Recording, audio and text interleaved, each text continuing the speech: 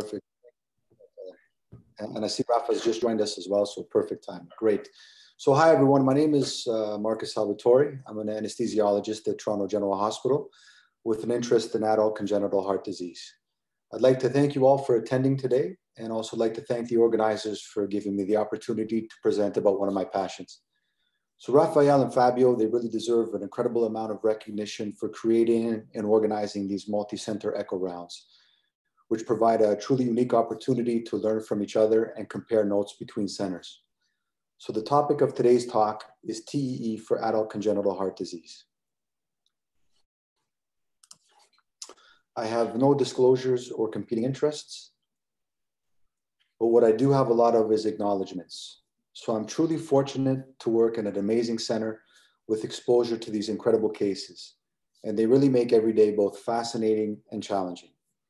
I want to thank my mentors in anesthesia listed on the left, as well as the members of the Toronto Adult Congenital Heart Disease Program, who have been so welcoming and supportive since I've joined the team. The director of the ACHD program is Dr. Rafa Alonso, a cardiologist who specializes in heart failure and echocardiography for adults with congenital heart disease. He joins us on this call today to answer questions and to provide valuable insights. Also joining us is Dr. Ahmad Omran, consultant cardiologist and international expert in transesophageal echocardiography. I'd like to highlight some of the resources used, including the 3D models provided by Dr. Azad Mashari and the Lynn and Arnold Irwin Perioperative Imaging Lab. Also a bit of promo for two texts that have been authored here at Toronto General Hospital: Perioperative 2D TEE by Dr. Annette Vegas, as well as the Cardiac Anesthesia Handbook by Dr. Vegas and myself. The sources for any images used are listed at the end of the presentation. So the topic of today's multi-center echo rounds is adult congenital heart disease. Now, not everyone is going to work at a center that performs elective cardiac surgery for congenital patients. However, the number of adults with congenital heart disease is growing exponentially as a result of the rapid progress made in terms of both surgical corrections and medical management. Many centers today routinely manage congenital patients for non-cardiac surgery, and you may be called upon to perform a diagnostic or rescue TEE in these cases should an unanticipated instability occur. So it is important to have a basic understanding and practical approach so that you can interpret the TEE images for these patients. Needless to say, it is incredibly ambitious and really impossible to even scratch the surface of congenital TEE in 60 minutes. So today is very much an introduction. Interpretation of congenital TEE is dependent upon a robust understanding of normal cardiac chamber anatomy and relationships. So this is just as much a lecture on cardiac fundamentals as it is about congenital heart disease. Using the framework outlined by the Van Praag sequential segmental approach, we will learn how to identify the orientation and position of the heart within the chest, how to differentiate cardiac chambers by their unique morphological characteristics, how to determine the connections between those chambers, and then how to integrate this information for clinical interpretation. When giving a lecture, I think it's just as important to define the boundaries of what's not covered, especially as our cardiac fellows are beginning to prepare for the APTE exam in 5 months' time. So we won't be discussing guideline recommendations, although I've listed them here to direct your independent study. We also won't be discussing systems of annotation or classification, which you likely won't need for the exam. Due to time constraints, we won't be reviewing intracardiac shunts or hemodynamic calculations, but I think that these are important topics both for the exam and everyday clinical practice. Finally, we will not be discussing the evaluation of surgical corrections. Depending on your feedback, these will all be potential topics for future iterations of this lecture in years to come. So when faced with a congenital patient, the complexity at first can be overwhelming for a variety of reasons. First of all, the sheer number of variations and combinations of abnormalities can seem infinite. To add another layer of complexity, there are multiple systems of nomenclature and classification, as well as eponymous disease and procedure names completely unrelated to the underlying anatomy. When you do actually perform a TEE, you will sometimes find atypical images at unconventional angles, owing to differences in structure, morphology, connections, shunts, and corrections. The key to simplifying this complexity is to disassemble the heart into its component parts or segments, and then to apply a standardized sequential approach to image interpretation. Unlike a TEE for a normal heart, the standard 28 views may not tell the whole story, but chambers and connections always do. Ultimately, the goal of this talk is to teach you a standardized approach to TEE for congenital patients. By the end of the talk, you will be able to make sense of complex images like these. However, an important disclaimer: should you need to manage a congenital patient in your practice, it is critically important to, one, first understand the anatomy, including any prior surgeries, and two, involve expert congenital cardiologists who have more experience interpreting these images. We routinely call Dr. Alonso down to the OR to help us with interpretation during our most complex cases, and that integrated team-based approach is integral to our success at TGH. The sequential segmental approach to congenital heart disease was developed by the Van Pragues in the late 1970s, and it is the system of convention used throughout North America. The cardiac anatomy is assessed first by dividing the heart into three distinct segments: the atria, the ventricles, and the arterial trunks. Various sources divide the approach into different number of steps, but the principles remain the same. The approach begins by first determining the position and orientation of the heart within the chest. In step 2, we identify the situs or sidedness of the heart chambers, which is determined by the position of the right atrium. Next, we use intrinsic morphological characteristics to identify the various heart chambers regardless of their position. Once the chambers are identified, we can more easily determine the connections between them, including any shunts. So step 1 is position and orientation. Position and orientation are independent features which can occur in various combinations. Cardiac position or displacement describes the location of the heart within the chest. Unlike all of the other cardiac features discussed today, cardiac position is not necessarily an intrinsic feature of a patient's anatomy and may be influenced by extrinsic forces.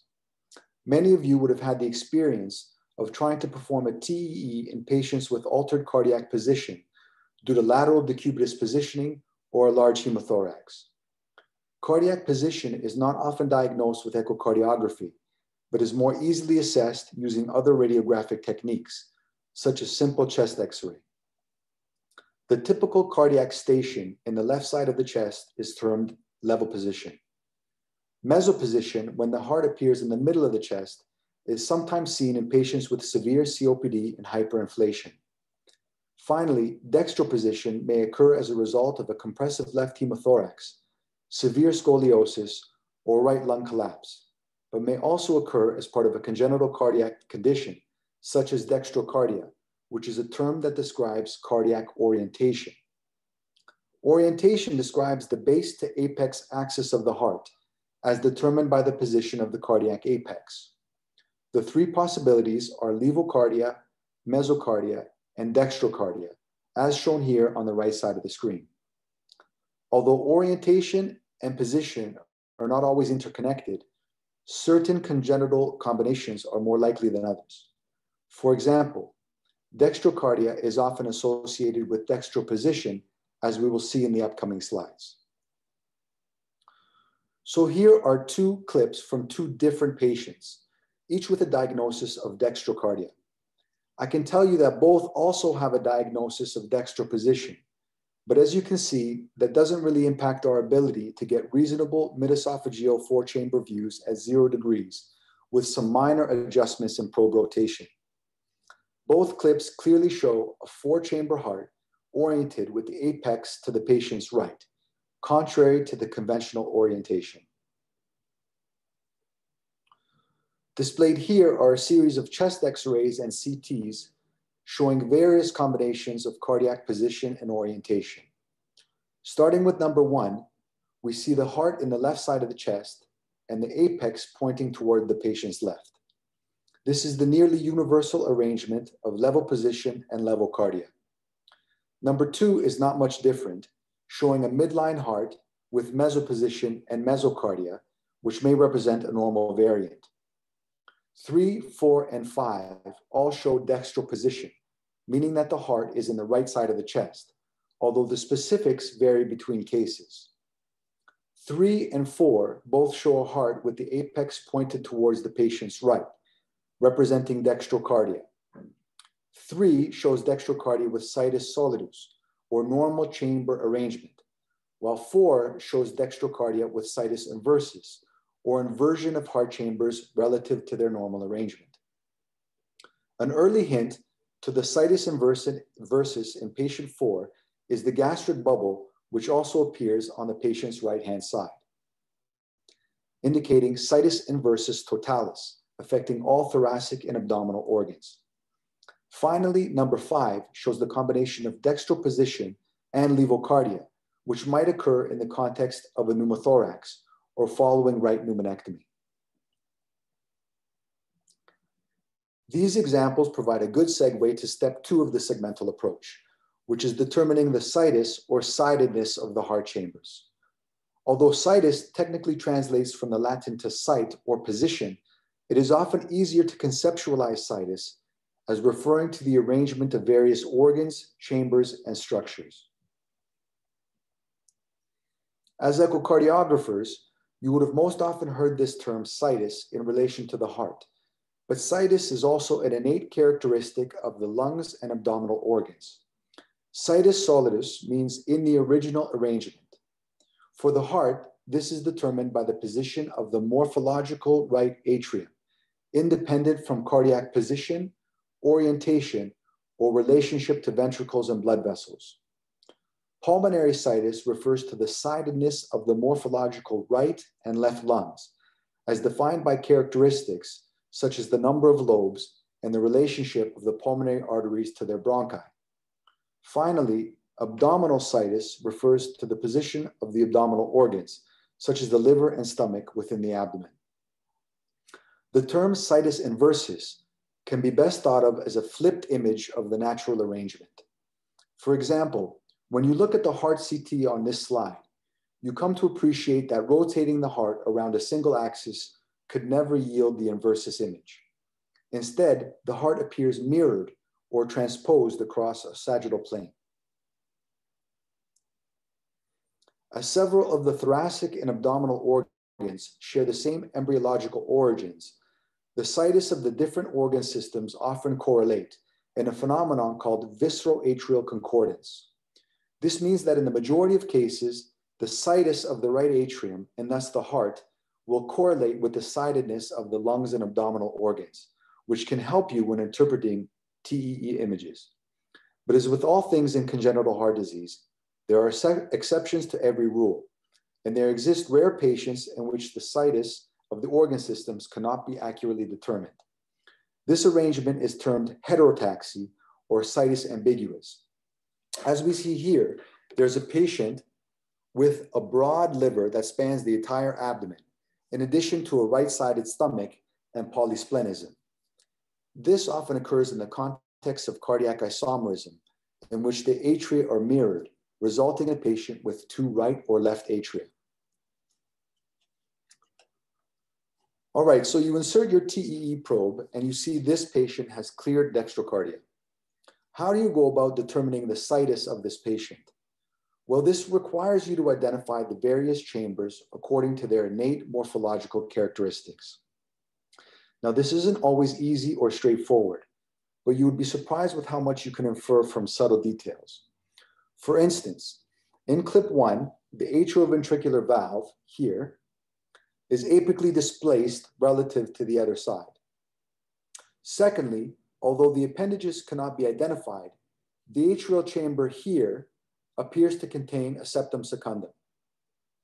These are both features that you would associate with right-sided structures, although they appear on the left side of the heart in this case.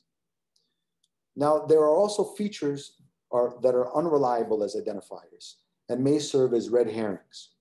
For example, in this colored Doppler image, the chamber at the top of the screen appears to have at least 2 tributary vessels. Colored Doppler reveals the flow to be laminar, pulsatile, and directed towards the AV valve. The lateral orientation of these vessels at 0 degrees suggests that they are more likely to be pulmonary veins than cava. There is no eustachian or Thebesian valves visible. Pulse wave Doppler reveals pulmonary vein flow. However, the pulmonary veins serve as unreliable landmarks, owing to phenomena such as anomalous venous drainage. But together, these findings suggest that this patient has dextrocardia with situs inversus. These veins are the left upper and lower pulmonary veins, as they originate from the morphological left lung, situated in the right side of the chest. I find it interesting that despite the situs inversus of this heart, the morphological left atrium still serves as the echocardiographic window to the heart. These next two clips are from the same patient. In the previous slides, we determined that we are looking at the heart through the morphological left atrium. We recognize the intraatrial septum here, which suggests that the chamber on the bottom of the screen is the right atrium, further supported by the visible septum secundum. Regardless of cardiac position, orientation, or situs, we know that around 90 degrees, the right side of the screen is oriented cranially, suggesting that this vessel is the SVC, further confirmed by the tip of the central line. The transgastric view shows additional findings, including inverted ventricular anatomy, as well as a left-sided liver, indicating that this patient has situs inversus totalis, affecting all major organs. So what can we do if we suspect dextrocardia, but the defining chamber characteristics are not clear? For example, in this patient, the AV valves appear to originate at roughly the same level. There is no clear moderator band, and the septum secundum cannot be visualized. So what can we do?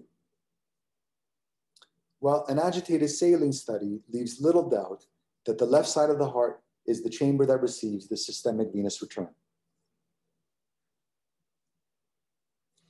So this highlights the next step of the algorithm, which is to identify cardiac chambers according to intrinsic morphological characteristics, regardless of their position within the heart or relative to other chambers. So let's first look at the atria.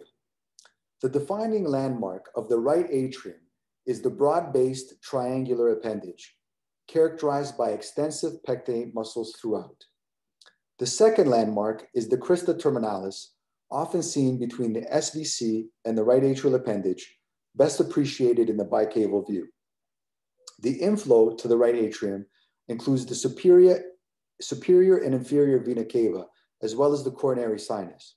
However, only the IVC can be used as an identifier for the right atrium, owing to conditions such as anomalous caval venous return or unroofed coronary sinus. The intraatrial septum also has distinguishing features, with the septum secundum seen on the right atrial side. In contrast, the left atrial appendage is a smooth finger-like projection with a narrow opening. Pulmonary veins are variable in congenital disease and are therefore unreliable as chamber identifiers. There is no crista terminalis, and the IAS is characterized by the septum primum. Lastly, it is important to note that the atrioventricular valves should be conceptualized as ventricular structures and do not help when distinguishing the atria. These clips taken from a normal heart highlight these differences. Clip 1 shows the key right atrial identifiers, including the broad-based right atrial appendage, the crista terminalis, and the septum secundum. Clip 2 shows the narrow finger-like atrial appendage. Needless to say, not all patients will have such clearly defined atria, especially amongst adults with congenital heart disease. This clip, for instance, shows a bicaval view in a patient with a sinus venosus ASD. What you can see here is an intraatrial communication caused by a deficiency of the common wall between the superior vena cava and the right-sided pulmonary veins. On color Doppler, we can appreciate two distinct flows: blue flow through the ASD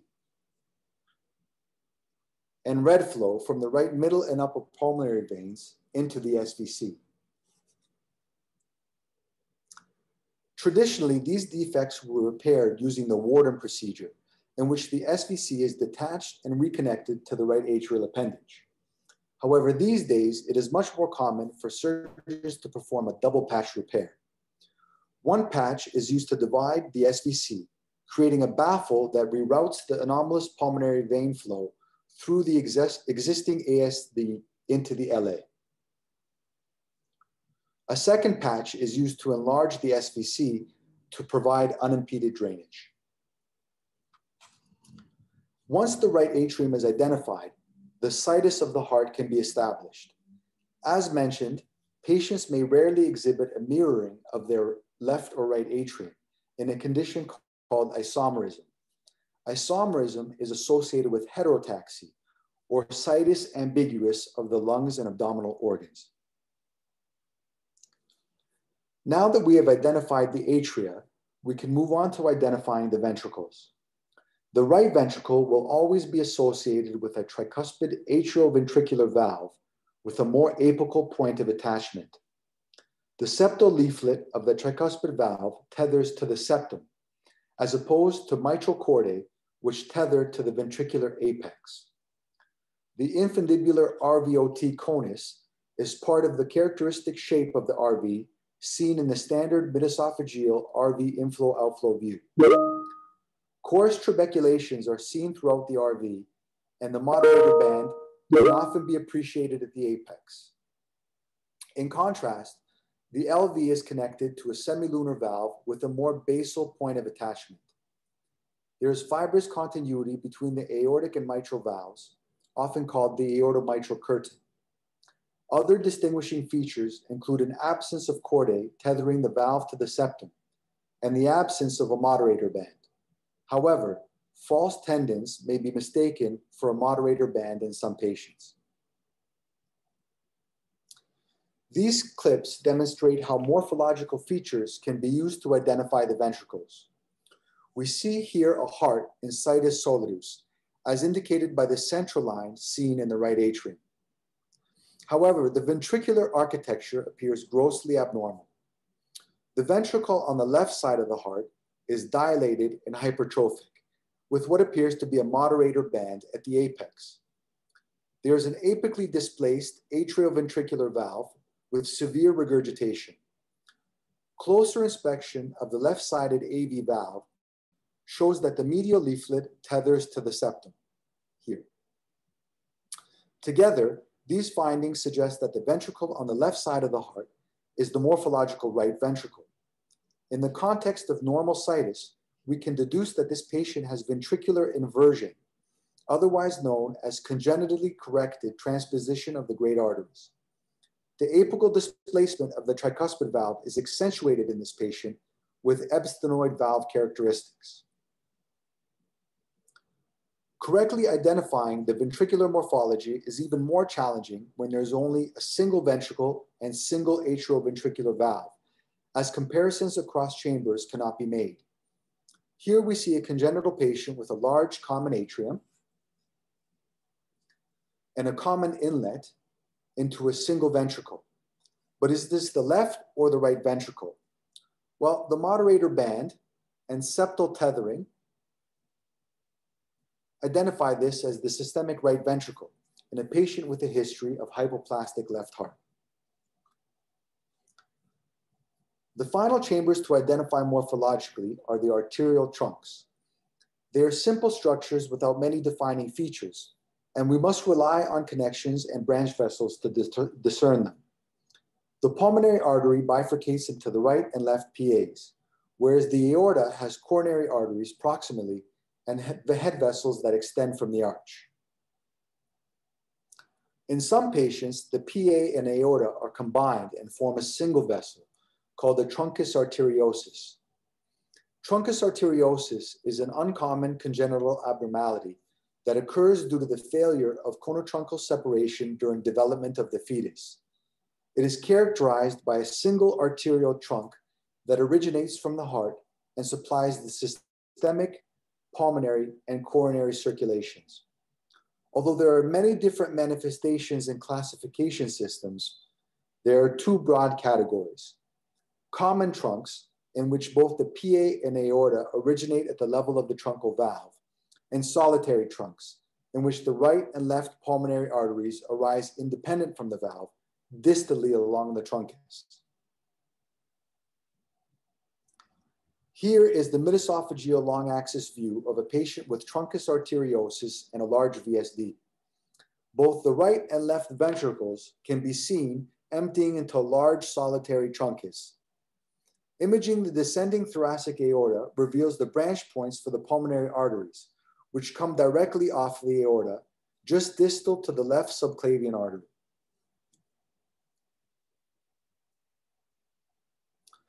Now that we have identified each of the chambers and their arrangement, we can complete the final step of the segmental approach, which is defining the essential connections, thereby determining the direction of blood flow. The two main connections to discern are the atrioventricular connections and the ventriculo-arterial connections. Let's begin with the connection between the atria and ventricles. The three main types of atrioventricular connections are concordant, discordant, and univentricular. As we have already learned, the situs of the heart is determined by the position of the right atrium, independent of the arrangement of all the other chambers. AV concordance is determined by which ventricle connects to the right atrium, with the four possible combinations shown here. Univentricular AV connections can occur due to a number of different congenital abnormalities, such as pulmonary atresia, hypoplastic left heart syndrome, or large VSDs. These are often palliated into single ventricle or Fontan physiology. Unfortunately, the various types of Fontan, although fascinating, are beyond the scope of this talk. The three types of univentricular connections shown here are termed single inlet, double inlet, or common inlet. Here we have clips from a 20-year-old patient with a univentricular AV connection. We can see that he has one large common atrium that empties into a single systemic right ventricle through a common AV valve or inlet. The 3D image on the right shows the thickened tri-leaflet common AV valve from the atrial side. We can follow the infundibular conus to the truncal valve, which opens to a dilated solitary trunk. Color Doppler of the truncal valve shows significant regurgitation, which was the indication for surgery. Approximately 30% of patients with truncus arteriosus will have quadricuspid truncal valves with successful repairs well documented in the literature. This clip shows another type of univentricular connection, termed a double inlet left ventricle. Here, there are two distinct atrioventricular valves, both of which open to a common systemic left ventricle. Also near the right atrium are other features of his palliative repair, including a lateral Fontan conduit and an intraatrial baffle.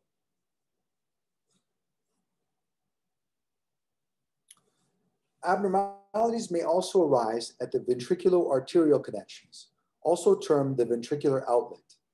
The most characteristic lesion of this type is transposition of the great arteries, or TGA, which exists in two main forms, LTGA and DTGA. In the schematics shown here, gray denotes native connections and chamber orientation, whereas yellow indicates abnormalities.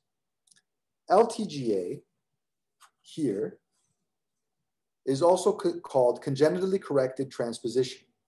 In these patients, the connections between the atria and ventricles, as well as between the ventricles and great arteries, are both discordant. Compared to a normal heart, only the ventricles have changed their position. Understanding the physiology helps to clarify some of the alternative names for this condition, including ventricular inversion and double discordance. Although the connections are discordant, blood follows a normal route through the lungs, heart, and systemic circulation. However, the systemic RV will eventually fail as a result of a lifetime of systemic pressures. Conversely, patients with DTGA on the right side of the screen, only have a single discordant connection between the ventricles and great arteries. And it is the aorta and the PA that are inverted. Physiologically, this represents a much more abnormal configuration, as venous blood returns to the systemic circulation without passing through the lungs. This is therefore a form of ductal-dependent cyanotic heart disease, which requires corrective surgery soon after birth, most commonly an arterial switch. Here are clips from a 21-year-old patient with LTGA admitted to hospital with a first presentation of a symptomatic tachyarrhythmia. This was a TEE performed to rule out thrombus before cardioversion. Although the first clip does not show the features necessary to determine situs, the slow sweep of clip 2 shows that the left atrium is on the left side of the heart. Using morphological identifiers, we can see that there is a discordant AV connection, as the left atrium is connected to a morphological RV. So we've identified this as left atrium with left atrial appendage and is connected to morphological RV with moderator band and septal tethering. The ventricles are thus inverted, and the morphological RV is the systemic ventricle.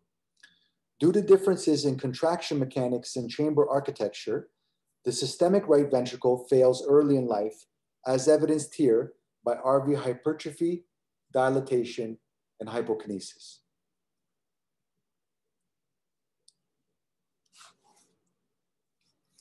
Conversely, patients with DTGA will have undergone early corrective procedures, which must be clarified in order to understand and interpret images correctly. There are some key echocardiographic findings in these patients which are easily recognized. First, as demonstrated in this clip, the left and right AV valves attach at the same level and don't show the apical septal attachment of the tricuspid valve leaflet that we previously used to identify the morphological RV.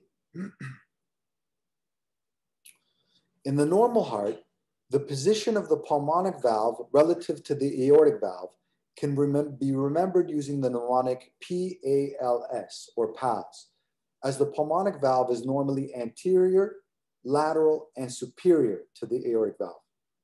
However, in DTGA, the aortic valve lies anterior to the pulmonic valve, as seen in these images.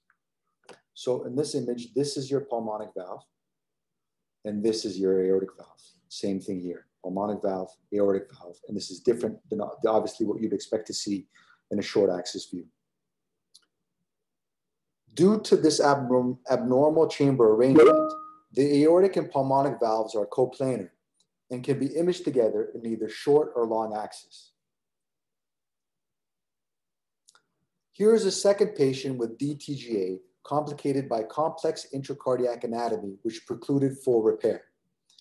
She also had valvular pulmonary stenosis, and so her pulmonary artery was disconnected and attached to her SVC. Here we see the coplanar aortic and pulmonary valves, the anterior position of the aortic valve, and the ligated pulmonary artery.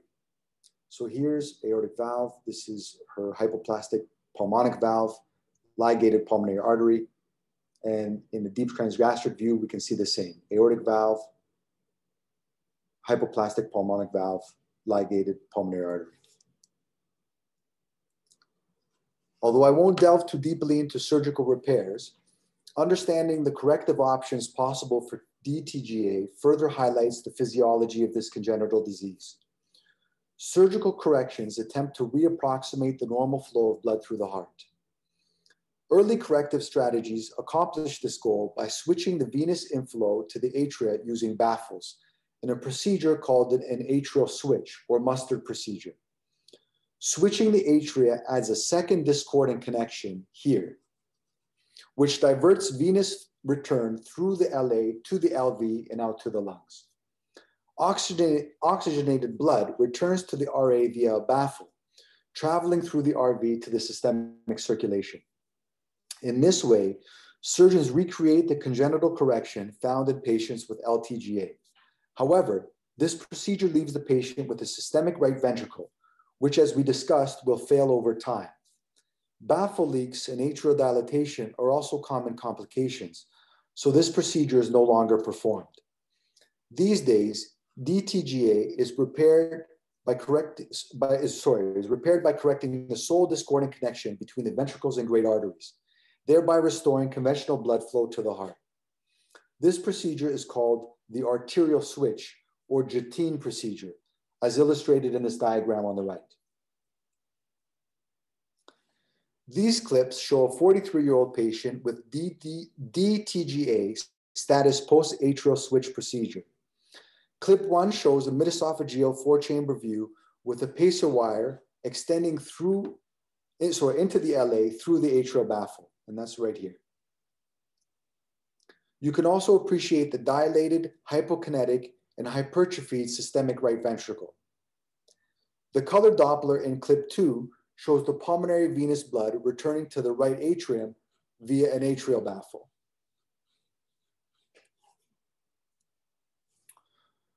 And so this brings us to the end of our presentation. There are a few key takeaways I would like to reiterate. The ACHD population is rapidly growing due to advances in surgical technique and medical management. You may be required to manage these patients outside of tertiary referral centers. TEE imaging of patients with ACHD begins with a thorough understanding of the patient's anatomy and prior surgical corrections. Complex studies can be simplified using a sequential segmental approach. Identify each chamber using morphological features, then define the connections between them. These are the sources for the various figures. And thank you for your attention. I would like to now open the floor to any questions with the help of Dr. Rafa Alonso, Medical Director of the ACHD program at TGH, as well as Dr. Ahmad Omran, Consultant Cardiologist.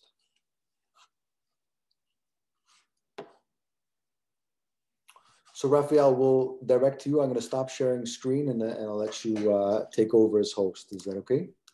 Sure, thanks.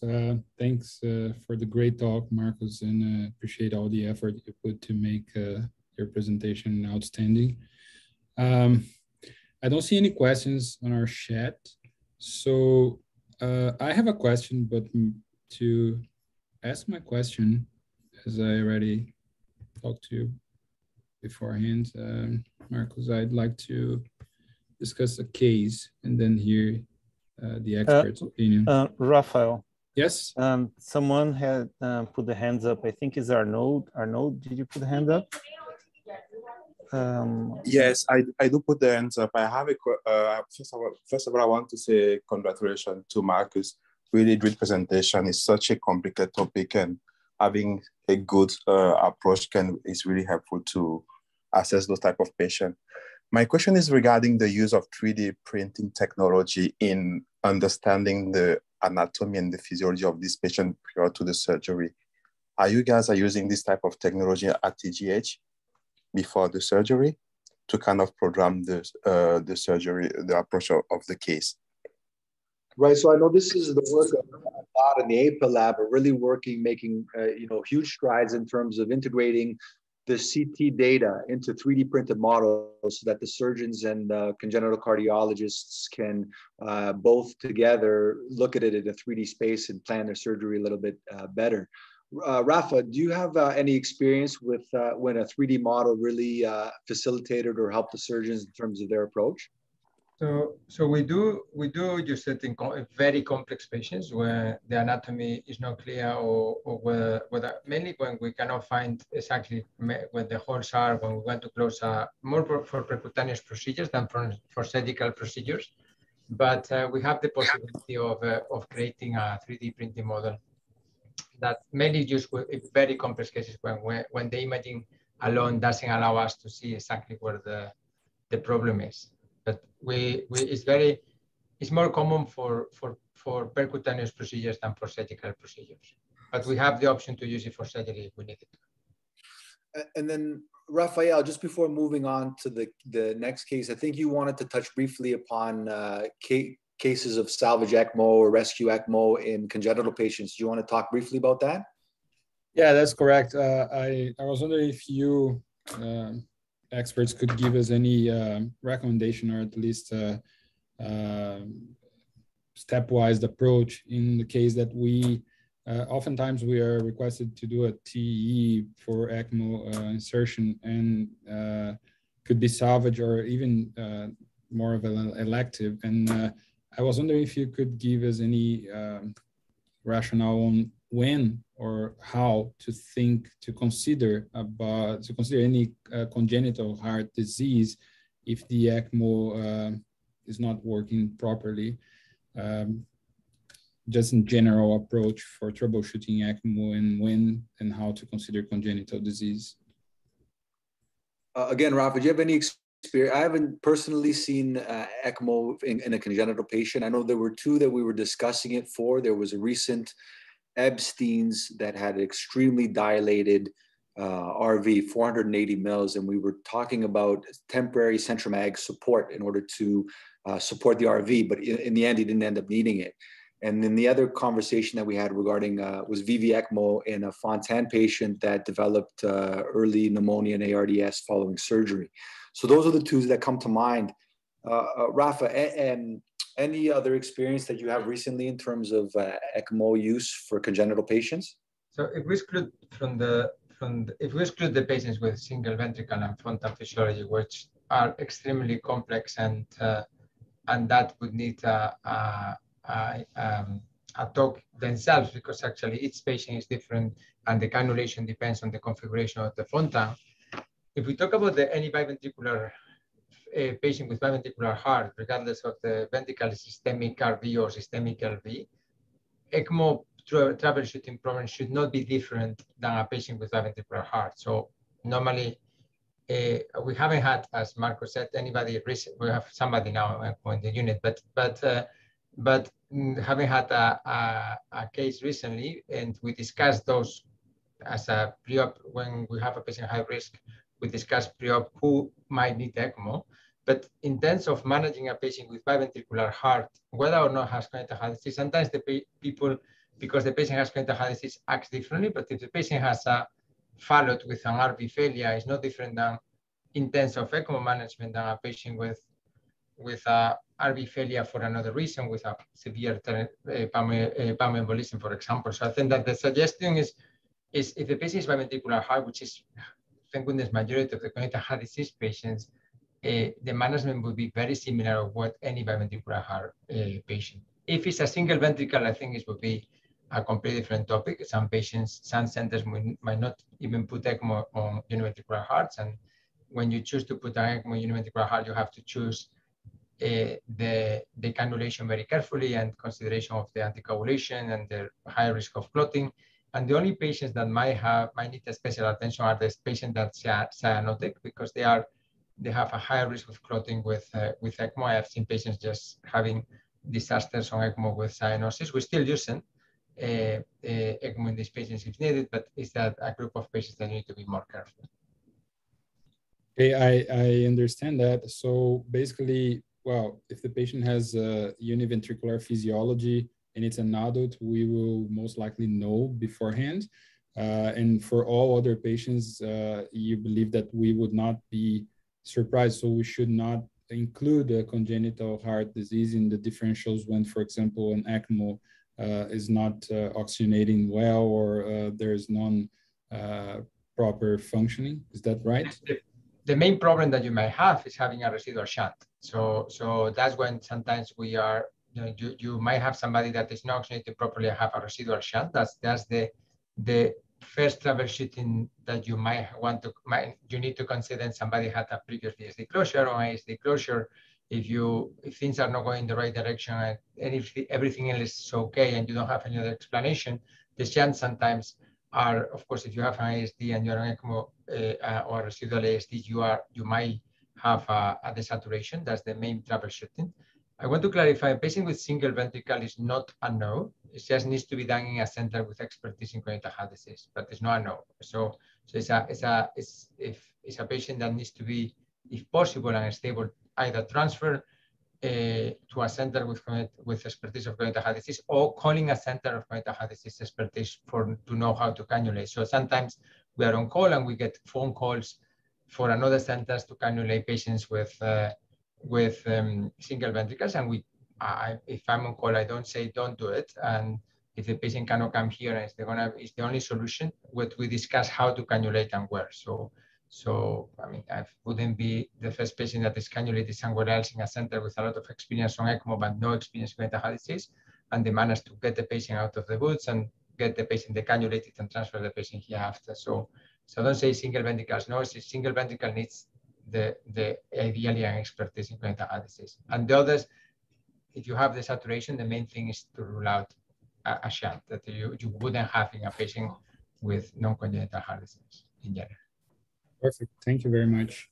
I see there is someone else with the hand raised. I'm going to be jumping and.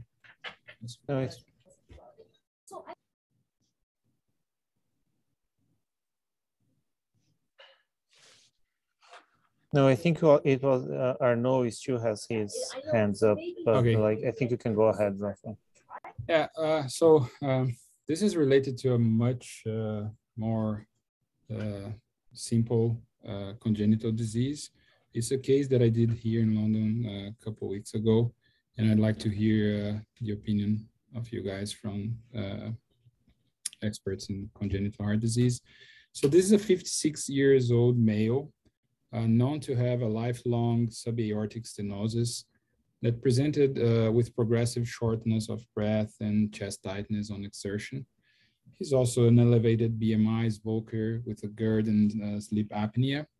And he comes for a resection of a subaortic membrane. So he has symptoms of aortic stenosis due to a congenital subaortic membrane.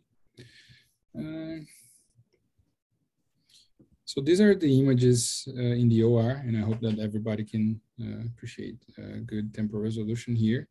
So top left, we can see that there is something here in the LVOT, which is the non-subaortic membrane with flow acceleration and some AI.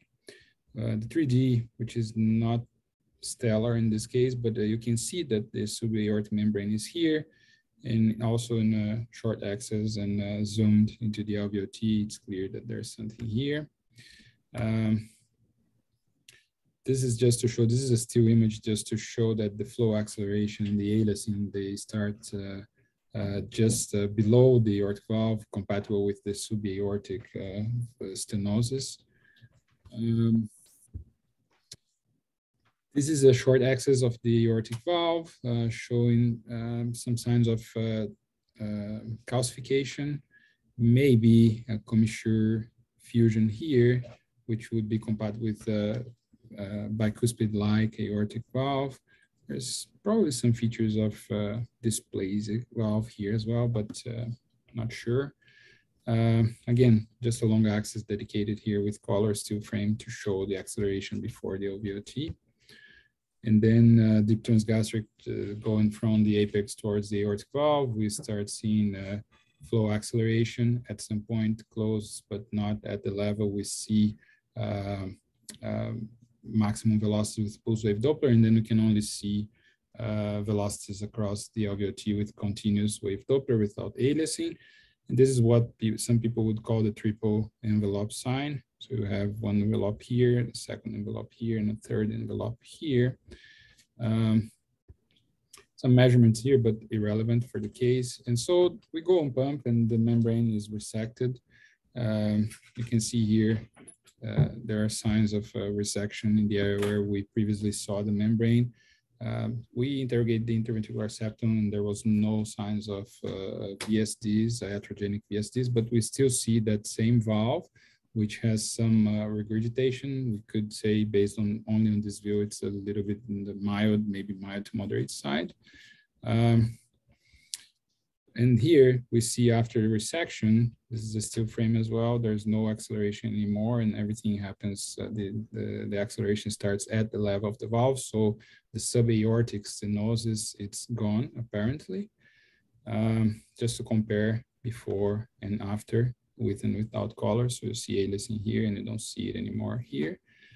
So we believe that there's no flow acceleration anymore at the level of the LVOT. However, this aortic valve post-pump presents with a mean gradient with 21. I mean, it is a valve that as we saw, there is probably some fusion between the RCC and the LCC. There's some calcifications there. And although this is a hyperdynamic state, mean gradient of 21, we would be looking at mild to moderate aortic stenosis on a valve that's possibly bicuspid, which was confirmed by the surgeons under direct vision. So the surgeon, that's a question the surgeon made at that time. And this is the question I bring to you. Of course, there's no criteria to replace the valve in a patient with mild to moderate AS. However, we have a 56-year-old male with the chest open over the table. And we know it's a bicuspid aortic valve with gradients on the mild to moderate now. Should we leave the aortic valve alone or go back and replace the valve right now? So that's the question.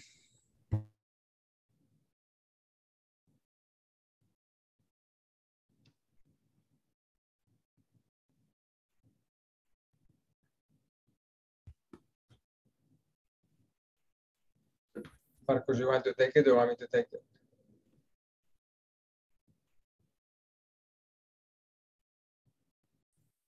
Rafael, yeah, you can take it and we discuss it. I can't, but I mean, that's a very good question. I don't think you have a right or wrong answer here. I personally would not touch the valve. So it's a valve that has a mild, probably AS, and you might last, if you just change the valve, you just, first of all, if the patient had been consented for that, but even let's say the patient had been consented for that, I would probably wait until the patient, that valve gets deteriorated, and I would do a valve replacement later on. You don't know if that valve can last for another 10 years, and it's 10 years that the patient gained on that valve. But I can understand why the question comes. Some people might think differently, and I'm quite conservative to not to change things that because we are there. So if that valve had not been, if the patient had that only that a lesion with a mixed valve disease that is mild or mild to moderate, with a normal ejection fraction and normal left ventricle, we would not offer him surgery. So I try not to change the way I think in the OR. It's not because they damaged the valve or just the valve was a living mask for the subaortic stenosis, and now it's happened to have a mild AS. So, but I personally would not, but this is could be a matter of discussion. If somebody say yes, do it, I don't think it's unreasonable either. Yeah, can I say something? Yeah, I totally agree with Rafael. If we go by the guideline, it's not moderate AS. We know that if you have a moderate AS and we are in the OR, we go for that aortic valve. This is mild to moderate or even less maybe. So, and the valve, I'm not sure really is a congenital bicuspid.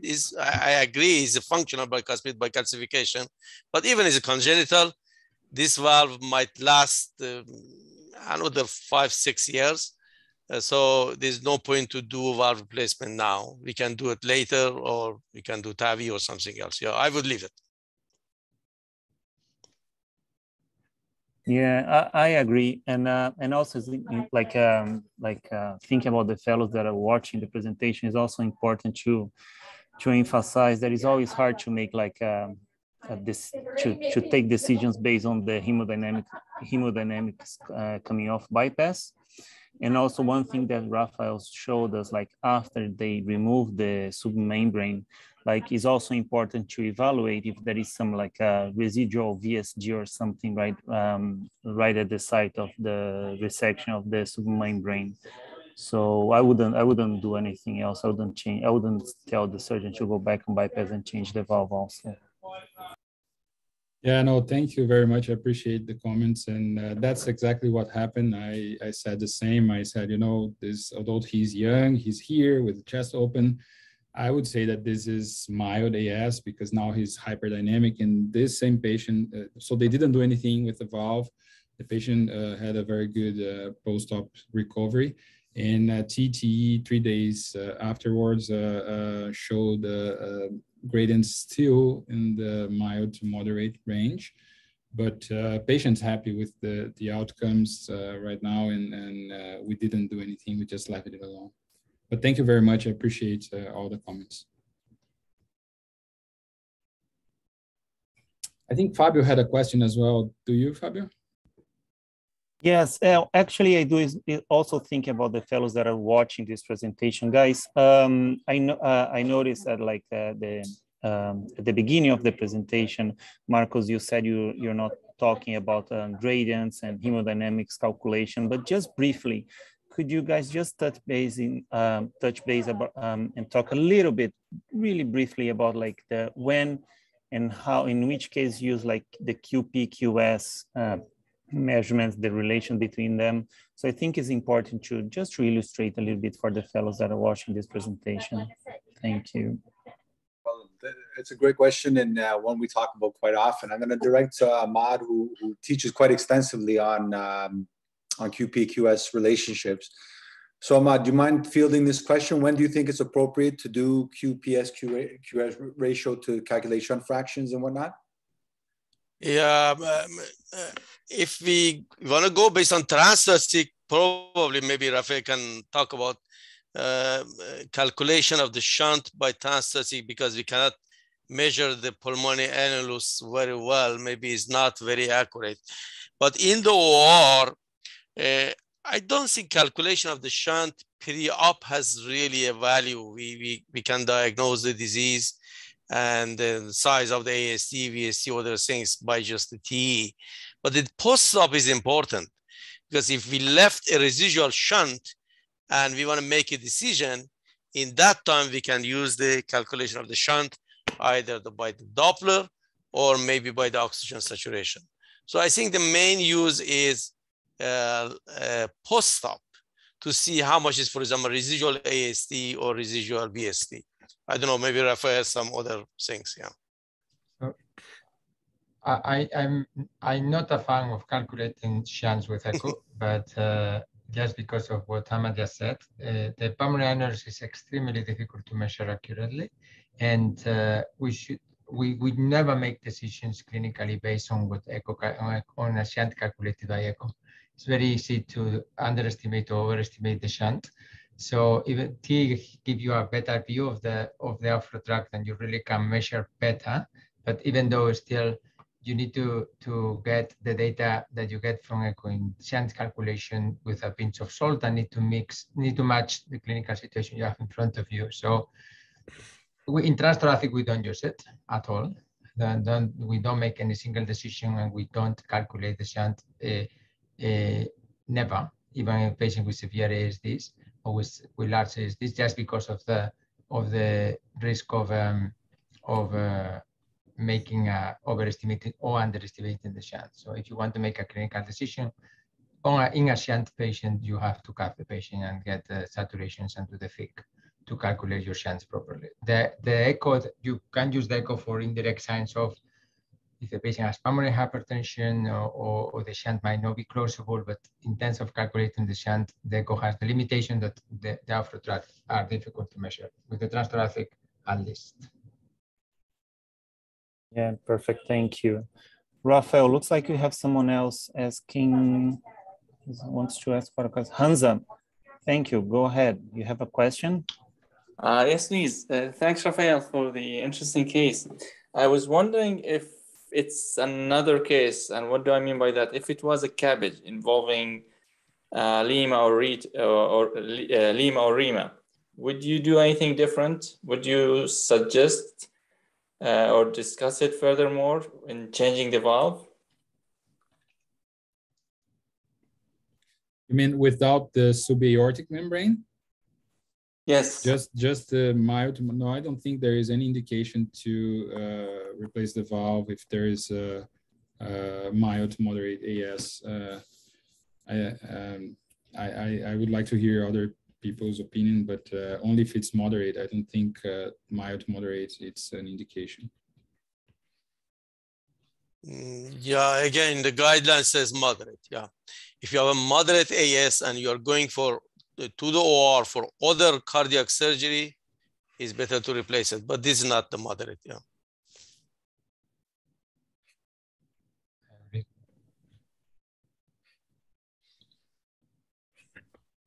Excellent. Any more questions?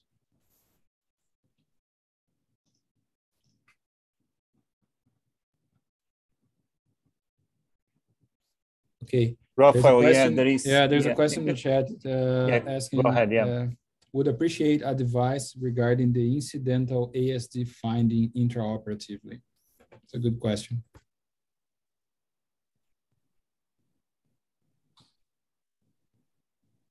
So just to clarify, you're talking about like a secundum ASD, and you don't know whether or not to tell the surgeons to repair? Yeah, how would you decide to tell the surgeon to repair or not? I don't recall correctly, but we had a case here a few years ago that the patient came for an elective CABG and it was found to have an ASD. I don't remember what happened exactly, but it's a good opportunity to hear your opinion. You're going for an elective surgery, and then all of a sudden you find, let's say, a secondum ASD. Right. So I think in the experience of the cases that we've had in the last couple of months, I think it depends on 1, the size of the ASD, 2, the direction of the shunt, and then 3, what the intervention that they're going in for. Or is it a CABG, or is it something intracardiac? Are they doing something where they have to open the right atrium or left atrium? Those are kind of the 3 main things that I can think of that will influence decision making. Ahmad, do you have any additional input?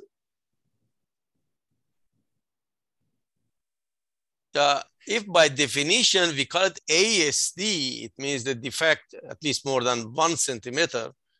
I think we are in the OR, we should close it. I believe this way. But if we are going to talk about less than 1 centimeter, something like a PFO/ASD, and we are not opening the LA or RA, we are doing just a simple CABG, we might leave it and we might decide about that percutaneously. I don't know, maybe Rafael has something else. Can I just add something else for this to this question? Let's say it's an iatrogenic ASG called, for example, patient have a mitral clip, for example, and when they finish everything, they see like there is an iatrogenic ASG, so which is like would be the same approach in terms of like decision making, or should you just close it right away? What do you guys think? So I mean, you are in the cath lab doing mitral clip and you create ASD yourself for crossing the catheter? Yes. No, we don't close that one because most of the time that defect by catheter is the size will decrease and might totally resolve in future. So we don't do anything for that one. This is the same for mitral balloon, for example. In old time, we were doing mitral balloon septostomy. We leave them, and many of them they close themselves. We see them later; it's not there anymore. No, we don't close them. Okay, thank you. I could also tell you we've gotten this wrong before. In that there's been patients that have gone to the OR. There was some intra-atrial shunt that was detected, and wasn't closed at the time of surgery. And then the patient had issues with elevated pulmonary pressures, for instance, or the shunt became a right to left shunt with chronic hypoxemia that required percutaneous closure afterwards. So that's also happened. So it's always going to be a judgment call, but you know, all the different outcomes are possible. You just try to make the decision that you think is best. But you know, as the clinical condition evolves over the subsequent days, things can change. Thank you, guys.